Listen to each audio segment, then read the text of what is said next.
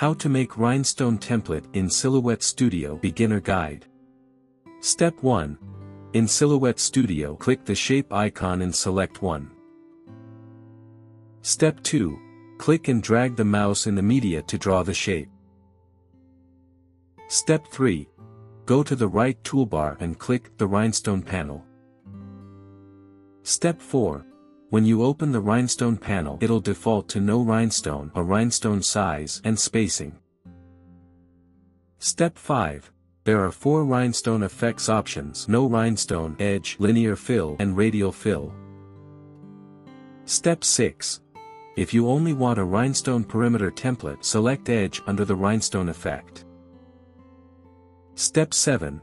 It'll create a rhinestone design on the edge. Step 8.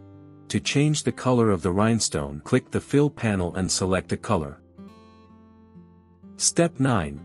Go back to the Rhinestone panel and resize the design. When you resize, the number of rhinestones will increase or decrease. Step 10. You can increase the spacing between the rhinestones from the spacing section. Step 11. If you want rhinestones in the entire design, click Linear Fill or Radial Fill. Step 12. The linear fill will create straight vertical and horizontal lines, and the radial fill is ideal for curved designs. Step 13. When you click linear fill, the design will be filled with evenly spaced rhinestones. Step 14.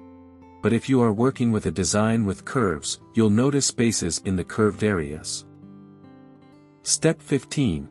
If you select radial fill for your curved design, the curves will be filled evenly. Step 16.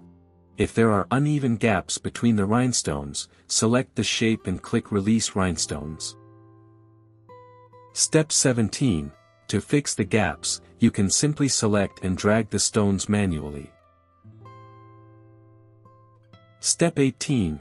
Next, to ensure that there's equal spacing, hold the Shift key down and select the stones horizontally. Step 19. Release the Shift key, click Object in the top bar, hover to align, and select Space horizontally. Step 20. Repeat the same steps to fix spacing in other parts of the design. Step 21. To add stones in between gaps, select a stone and press the Command/Control+C keys to copy and the Command/Control+V keys to paste. Step 22. Drag and place the copied stones in between the gaps. Step 23. Make sure that the stones are not overlapping. Step 24. To fix the spacing vertically, hold the Shift key down and select the stones in a vertical line. Step 25. Once selected, go to Object, hover to align, and select Space vertically. Step 26. Once you're happy with the design, go ahead and save the design. For more such help and information, visit us at www.mannymaker.com or call us at +1 786 866 5932 +44 020 3983 0480.